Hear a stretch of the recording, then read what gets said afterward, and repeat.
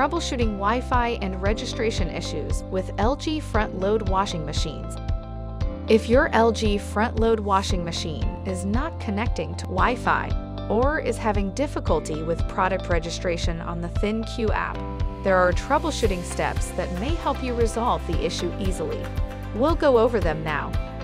If the ThinQ app on your smartphone displays a phone image with a message saying check your phone's internet connection and try again, use your smartphone to access the router and check your internet connection. For example, launch a web news portal to check if the Wi-Fi connection is made. If the network connection problem persists, check your router connection status. If the ThinQ app displays a router image with a message saying incorrect password, access your router with your smartphone to check for the correct Wi-Fi password. When entering the password for product registration, click the View Password checkbox to display the hidden password. Note that lowercase or uppercase letters must be entered as such.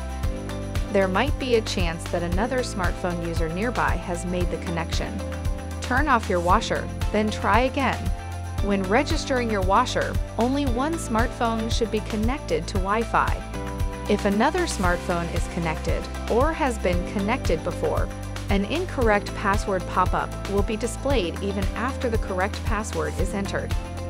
If the ThinQ app displays a router image with a message saying router not found, note that if there are any special symbols in the Wi-Fi network name, depending on the router type, a network connection failure may occur.